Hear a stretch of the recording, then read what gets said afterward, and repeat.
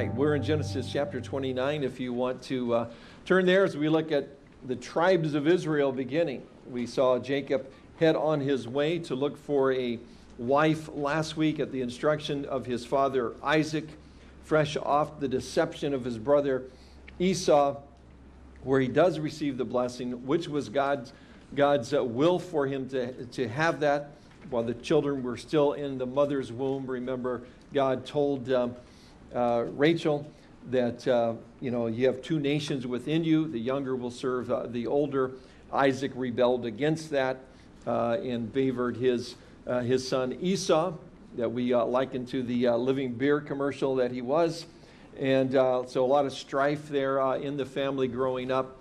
Isaac finally, with the realization that he's been deceived, and in fact Jacob did receive the blessing, realized that it was God's doing and repented.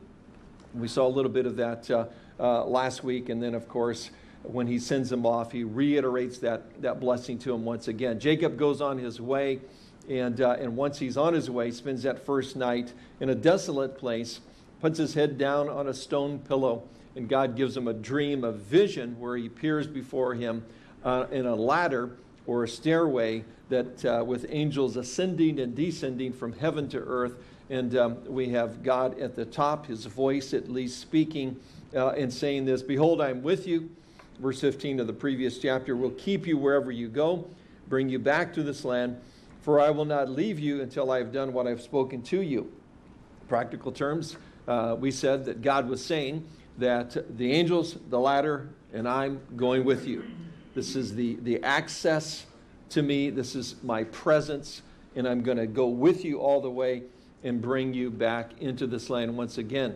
Now, we're going to see that as Jacob heads off, it actually says something about him going his way, and literally it means he lifted up his feet the next morning and went. And the yellow brick road spread out in front of him, and he said, "I'm off to see my people, the wonderful people of Her." And I can't remember the rest of the song, but I think they made it into a movie later, but they changed it to a little girl and a dog. But he lifted up his feet. And so, I mean, he buys into this. He's really trusting the Lord. He makes this vow. Remember the if and the then. If God will be with me and keep me in this way that I'm going, and give me bread and to eat and clothing to put on. He's not asking for much. So that I come back to my father's house in peace, then the Lord shall be my God. So he's saying, I want a personal relationship with God. He's my God. He'll be my God. So this is a real turning point for Jacob in his relationship with the Lord. We see it's not a strong statement of faith, the if and then. That's never a good thing when we're saying that to the Lord. Well, Lord, if you do this, then I'll do this. It's better just to say, Lord, whatever your will is, and then I'm going to go along with it. This idea of doing God's will and submitting to it becomes, well, it's kind of a sticking point in the story as we get to it here. Very interesting, the decision that he has to make, confronted with. Very tough decision, I think that you'll agree once we look at it. But it's the beginning of the tribes of Israel. And we'll look at the 11 children that are born out of these marriages, plural, that come about because he makes his trip to Haran to look for a bride. So let's look at Jacob arriving in the first 14 verses there. So Jacob went on his journey, came to the land of the people of the east, and he looked and saw a well in the field. And behold, there were 3 flocks of sheep lying by it, for out of that well they watered the flocks. A large stone was over the well's mouth.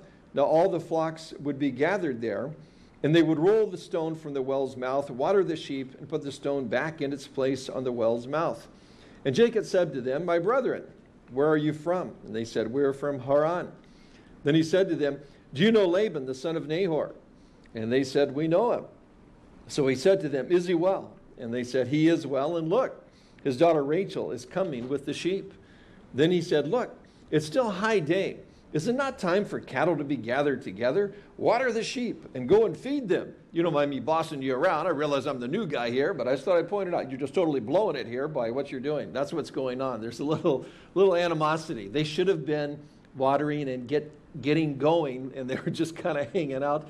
Oh, Jacob feels the liberty just to give it to him a little bit here. We see a little of his personality coming out. But they said, we cannot until all the flocks are gathered together.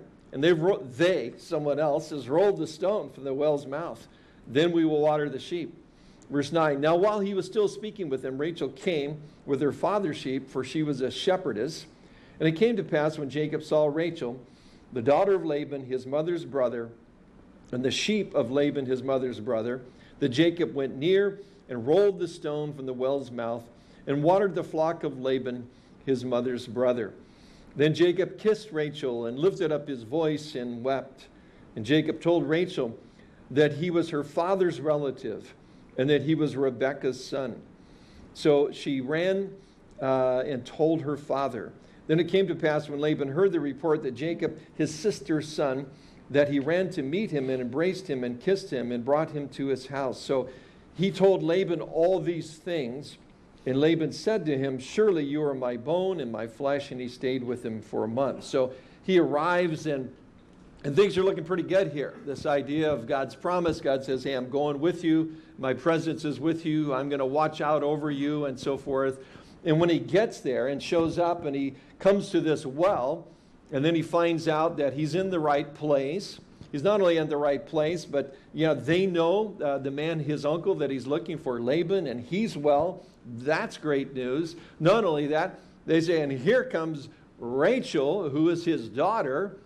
Jacob's looking for a wife, and we're going to find out she's pretty good looking.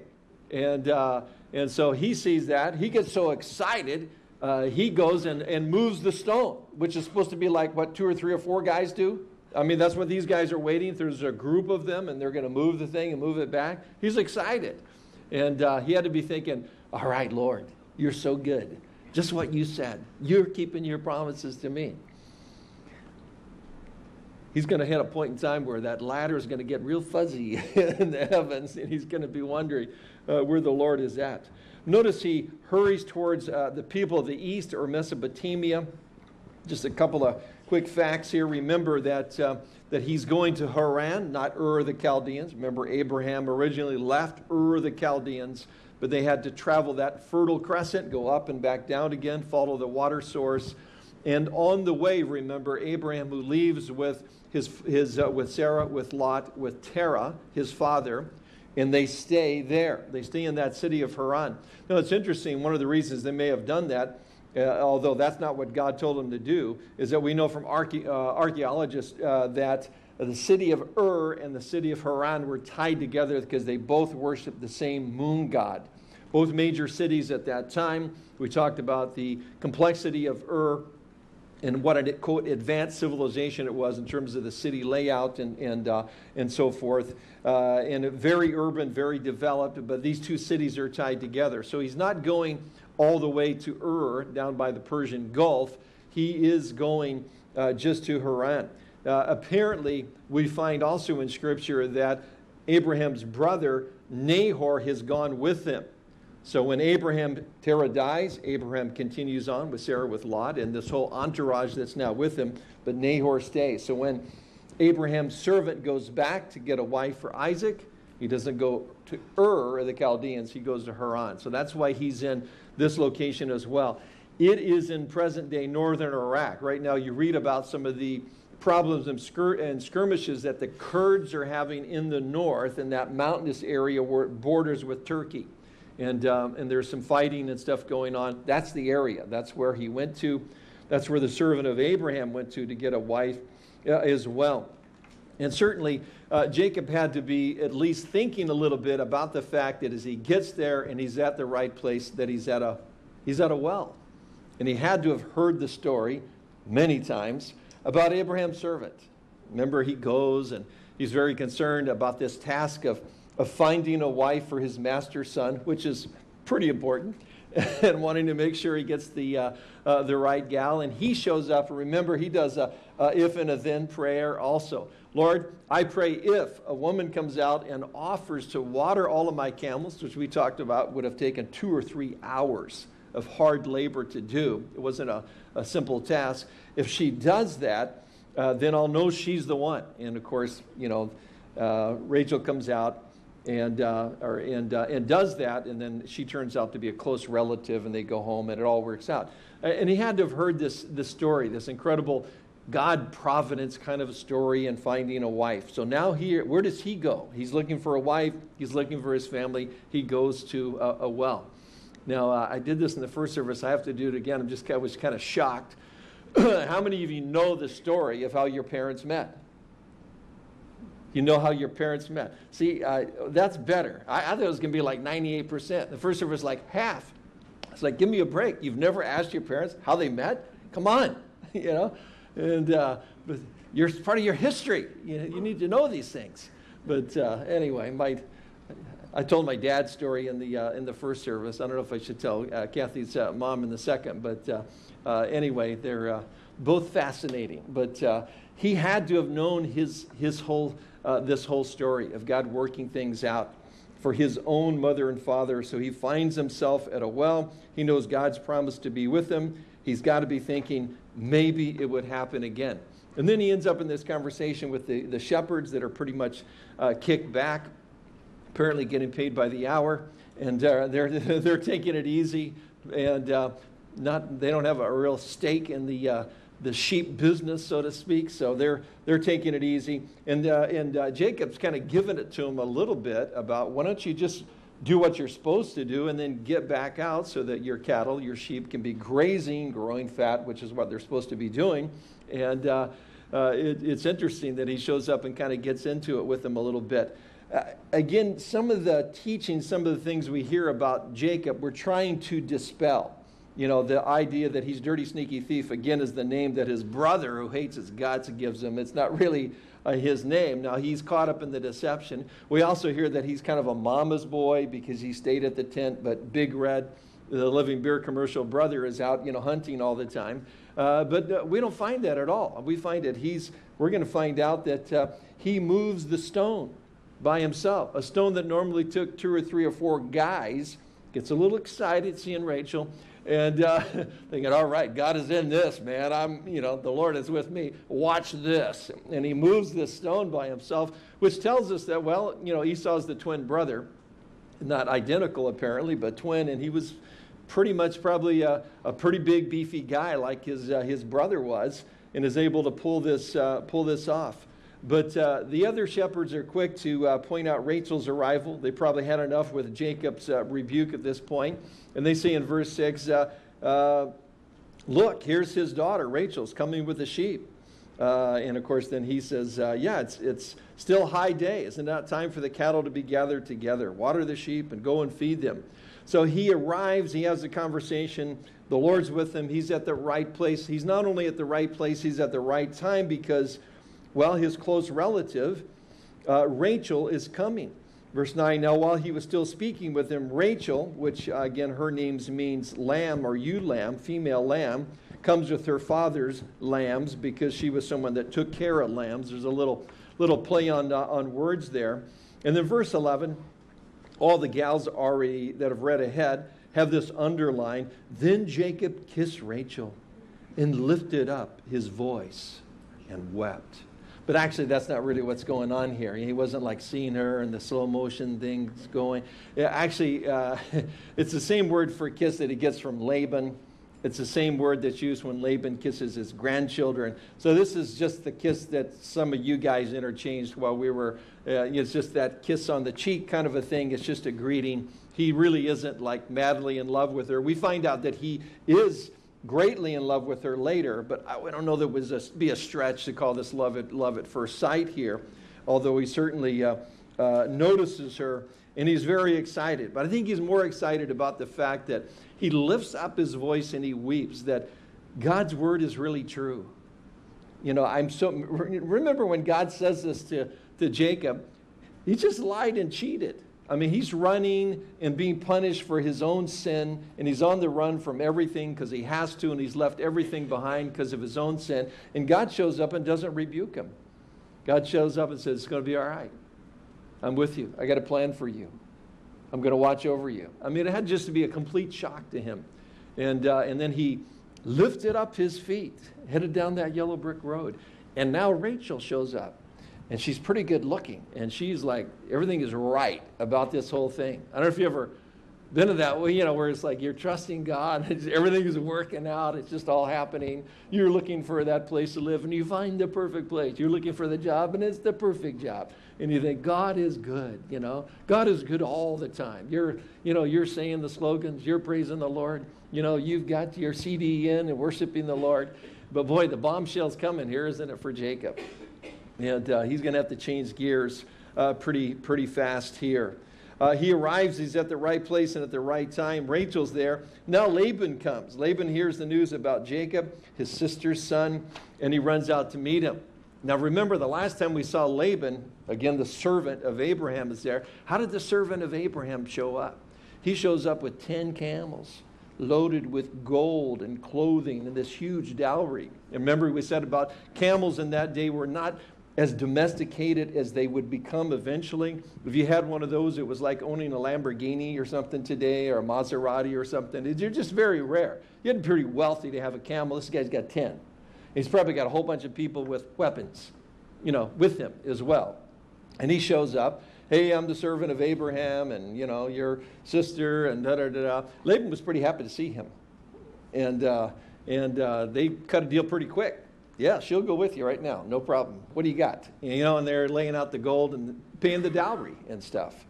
So now, here, Rebecca, Rachel comes running back and finds out that, hey, you remember the servant, you remember Isaac, and, and your sister, and the son is here. Wonder how many camels he's got. Man, what a disappointment when he got there. Hey, good to see you. Hugs and kisses him. Are the other guys coming soon? Are they kind of behind you? Where's the rest of the caravan? Just me and my little donkey here. In fact, I'm on the run. What a disappointment for poor Laban, He had to be pretty excited. He's just thinking, ka-ching, ka-ching, all the way there until he gets to him. But Laban's a smart guy, realized, this kid's desperate.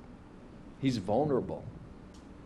This could still work. This could still work. I got a lot to do. I've got a lot of sheep to take care of.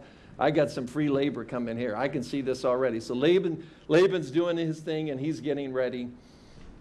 Why? Because God needs Laban. God needs Laban in Jacob's life. Because who's Jacob? Jacob's going to become the prince of God, but he's a long ways from it. And he needs a Laban in his life. We would say he needed some trimming because he needed a compassionate spirit. He needed to experience some pain because he needed to learn humility. He needed a dimension to his character that simply was not there yet. And he needed to learn to trust God and not himself, which was a major issue. Now, I know that's not an issue for any of us, but you might have some friends that have this problem once in a while in their walk with the Lord. And sometimes what happens to them is that God brings a Laban. God brings somebody along. Well, is Jacob going to get ripped off? Man, he's really going to get ripped off. Does God allow it? Yep. He allows it because he wants to do something with Jacob's life. And God does do that and brings Labans into our lives, people that rub us the wrong way, people that even rip us off sometimes, because we need some trimming, that we might have a compassionate spirit. We need to experience some pain because we need to learn humility. And God wants to develop an added dimension to our character and our faith that we might stop trusting ourselves. So Jacob arrives, and in his mind, things are looking pretty good at this point. In Laban's mind, it's not the best case scenario. There weren't 10 camels loaded with gold, but it's not bad either. This kid seems pretty healthy. Might be able to get a little bit of work out of him while he's there. After all, he is his own flesh and blood. Secondly, we notice that Jacob agrees to work for his bride. Verse 15, then Laban said to Jacob, because you are my relative, should you therefore serve me for nothing? Tell me, what should your wages be? Now Laban had 2 daughters. The name of the elder was Leah. The name of the younger was Rachel. Leah's eyes were delicate, but Rachel was beautiful of form and appearance. Now Jacob loved Rachel, so he said, I will serve you 7 years for Rachel, your younger daughter. And Laban said, it is better that I give her to you than that I should give her to another man. Stay with me. So Jacob served 7 years for Rachel. And they seemed as only a few days to him because of the love he had for her. That's the other one the gals have underlined there. But seemed only a few days. Now, what's interesting about this is, the agreement again to work for 7 years. Laban's introduction of the idea of money is followed by the ominous verse 16. Tell me, what should my wages be? Now, Laban had 2 daughters, and they're both going to come into play, of course, if you know the story. And the thing about this is very interesting. Their descriptions, of course, Leah, who is the older and is described as, well, this New King James says delicate eyes. It's the same word that's used in Proverbs 51 when it says a soft answer turns away wrath. That's the same word, soft, delicate, tender. So it doesn't mean that she's not attractive at all or somehow. I mean, these 2 gals are sisters, but it's just that in comparison to her sister, Rachel, who was, quote, beautiful in form, and that beautiful, again, structurally applies to appearance as well. It's the same word that's used for Sarah when it describes the fact that she was beautiful. It's the Hebrew word Haifa, which is the beautiful city on the north coast of Israel today. So 2 sisters. One is older than the other one. One apparently is a knockout, and the other one, it doesn't mean that she's not attractive, but not as attractive. And I'm sure there was like no competition between these 2 sisters at all, and they were just really close to one another. Well, we're going to see that that's really not the case as we go on here. Jacob agrees to the 7 years, and he agrees specifically, notice, to work for Rachel, the younger daughter. The other thing that's interesting about this is that, well, this is the dowry, and the normal dowry, if you didn't have the money up front, is you would work about 3 years. 4 at the tops. 7? And I had to go back and look, whose idea was it to work 7? This had to be Laban, right? Ripping them off. No, actually, it's Jacob. He's the one that says, what will your wages be? I'll work for Rachel for 7 years. Very interesting. This does go with the whole thing of his love for her. I mean, he's saying, yes, she's worth 3 years, 4 at the tops. I'll do 7. That's what I think of her. And she had to know. You think that meant anything to her? Wow, must really love me. He kind of upped the ante here.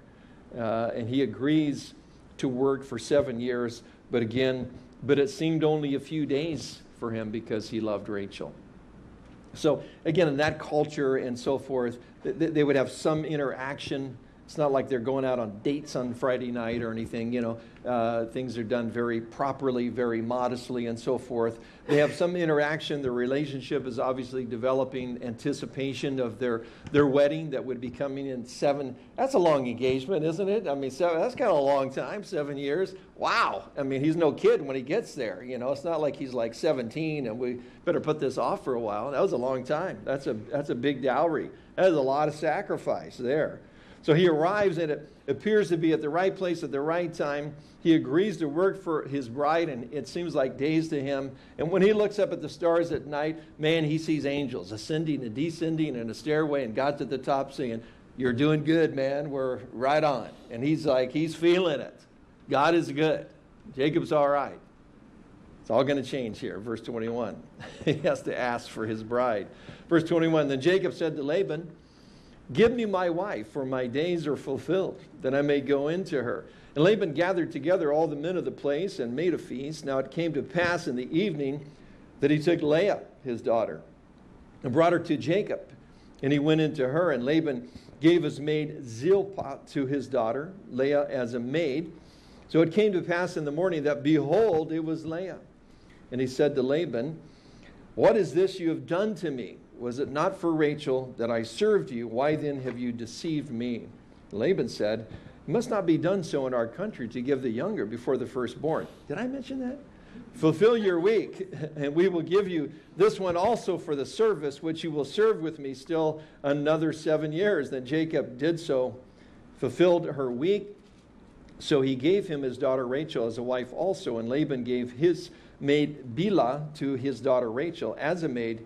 Then Jacob also went into Rachel, and he also loved Rachel more than Leah, and he served with Laban still another 7 years. So he completes the 7 years, and notice he has to ask. You know, there's not like, okay, the time is up. I'm sure, sure Jacob was counting the days, but it strongly suggests that Laban's holding out. It's not please.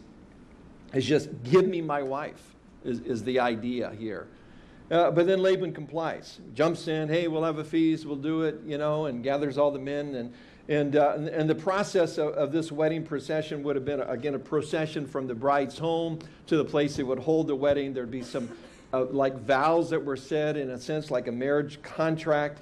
There would be feasting all day, and then the couple would go into the honeymoon suite or tent, and then the feasting would continue for the other 6 days. The whole thing is a week. So when he wakes up the next morning, of course, we've got a switch. We've got Leah instead of Rachel. Now, again, sometimes we look at this and go, how does this happen? This still happens. I'm watching a show on Nat Geo a few years ago about weddings in the Middle East. And I thought, I'm going to watch this. And they actually showed a gal getting married and the veil. The veil is like we would think of a burqa. I mean, it's the complete covering. You don't see anything. And it's not taken off until the morning after. So this is all totally not only plausible. The show I was watching, two sisters got switched, just like in this story, in this little documentary that's being filmed. And not only did it happen, it still happens apparently from time to time. But we see the veil situation earlier in Genesis 24:65 there with Jacob's father. Where, again, we have Rachel coming, and she's riding the camels, and she's coming into the land, and she knows she's in that area. And then you've got Isaac, and he's out in the evening meditating on the Word of God, sees the camels, he comes over, and he's running in slow motion because he knows that's his bride. And you have to run in slow motion when you're in love, of course. And then she says this, "Who is this man walking in slow motion in the field to meet us?" And the servant said, "It is my master." And so notice, so she took a veil and covered herself. He doesn't get to see her until after the wedding. And we've got other incidents we'll see in Genesis as well, where there's a deception through a woman wearing a veil, and the guy thinks it's someone else that it's not. So I've actually got a picture of Rachel when she still surfed. There she is. Down Ur of the Chaldeans, there was surf in that area. So that's the surfing veil. I just wanted to point that out. There's a lot of veils. Surfing veil is different than a wedding veil. I didn't have a good shot of the wedding veil, but nonetheless, there's a way to surf, I guess, in that part of the world for the gals. But two things about these two sisters and the whole scheme of thing.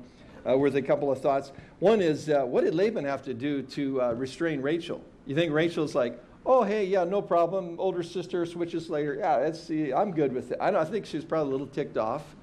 They might have had to tie her up. I mean, literally, to keep this was happy. Think she's real happy with her sister? I don't think so. They may not have gotten along that good to start with, but now they're like, I don't think they're close sisters.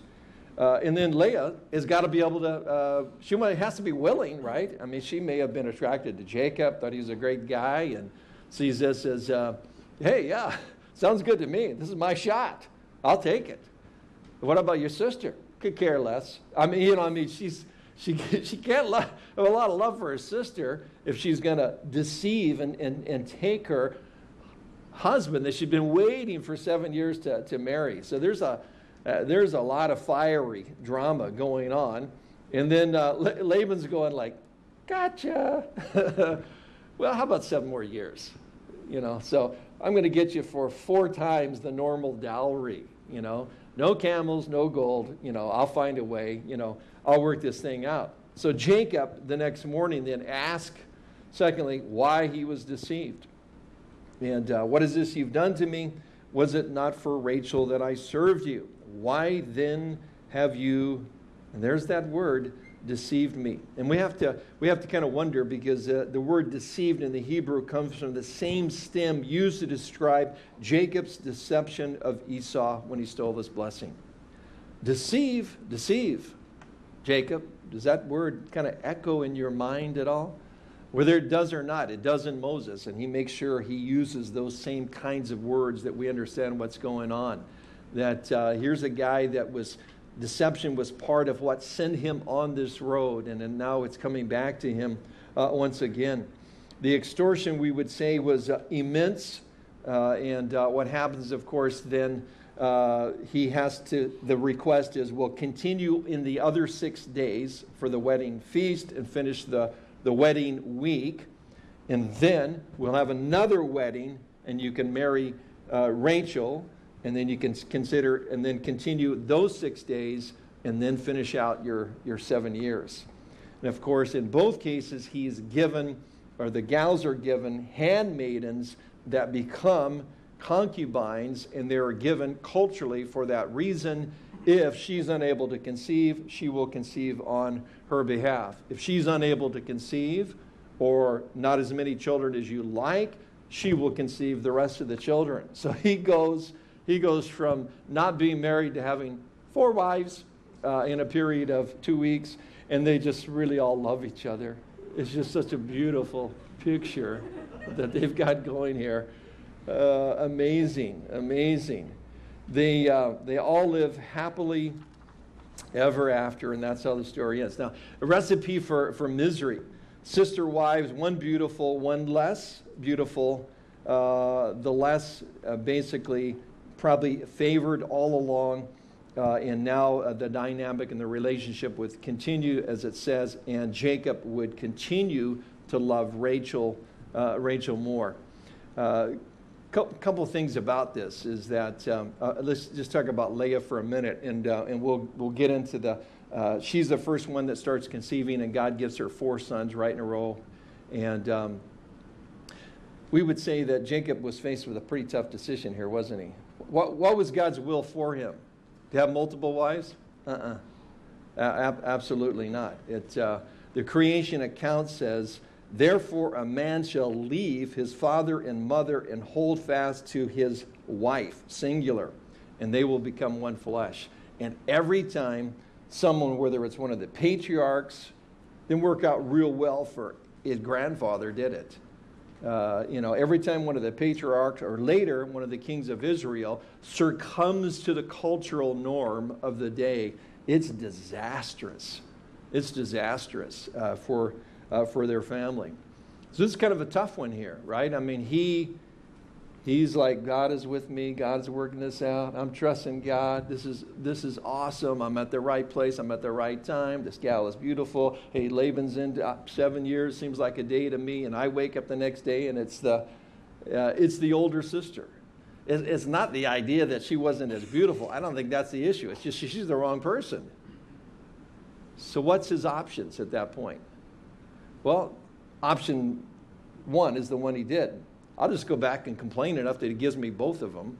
And I don't care if I got to work another 7 years, even though I'm really only supposed to be here for a little while, for days, and I've been here 7 years already. And the point of my coming was to make sure I married someone who wasn't a Canaanite. That was the instructions from my father. God says he'll be with me and he'll bless me and he'll get me back to the land and I'll have his blessing.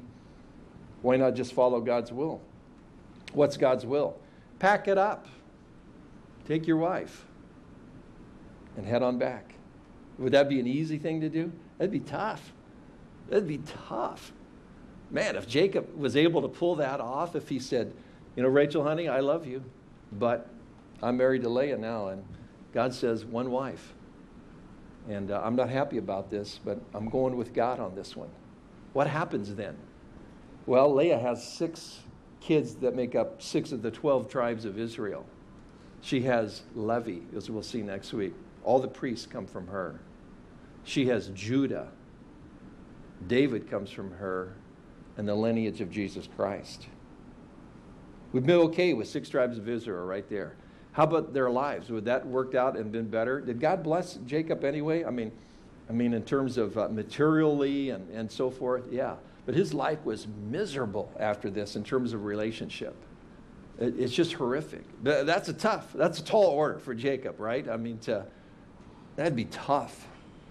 Sometimes we face stuff like that, right? We're all good when it's like right place, right time, God's working it out, everything's good, glory, hallelujah, praise the Lord, and then we hit something really hard like, you expect me to what? No, this is what I want to do. My career, stop now, do this instead? You're kidding me. I mean, you know, God sometimes brings things, puts roadblocks, things in our lives. You know, I've been dealing with the Laban for 7 years already, Lord, and now this. And God does stuff like that. He says, so how much do you trust me? It's not what you want. Are you willing to say, it's not what I want, it's not what I feel, it's not what I thought. I'm just going to kind of submit to you, and this is going to be hard. But, Lord, I'm in. He doesn't do it, obviously. But that's a tough one. But God brings tough stuff to us sometimes. It says, how much will you trust me instead of trusting yourself? Again, was it God's will for Jacob to have 2 wives or 4? No. It was only one. Jacob also was the elect son of God, we would say, but he didn't escape the consequences of his own sins. And in fact, because of who he's going to become, the Prince of God, we'd say he gets some special discipline along the way. But because of this decision to go on and marry Rachel, though, yeah, obviously he really loved her. His decision to do that, we'll see as we continue to study, brings about a lot of misery, man. There's a lot of misery. These kids, and one's favored over the other, they hate each other's guts. I mean, this thing goes on. They're about, you know, we got some tough sledding here, some chapters here, some bad stuff that happened with, these are not good boys. I can just tell you that, the way this thing is going to turn out. A lot of people are going to die, literally, before this thing is over with. Does God work all things together for good? Yeah, Rachel has a kid named Joseph, and he saves them all. Amazing. He makes this very bad decision. But God's promise to him is, I'm going with you, I'm going to watch over you, I'm going to keep you safe, I'm bringing you back in the land. Because I got a greater thing going on here. It's called the redemption of mankind. You got a little thing going on, you're going to play a part of it. You may make some bad decisions and not trust me, but I'm not giving up on you, and we're still going forward. All things are going to work together for good for Jacob.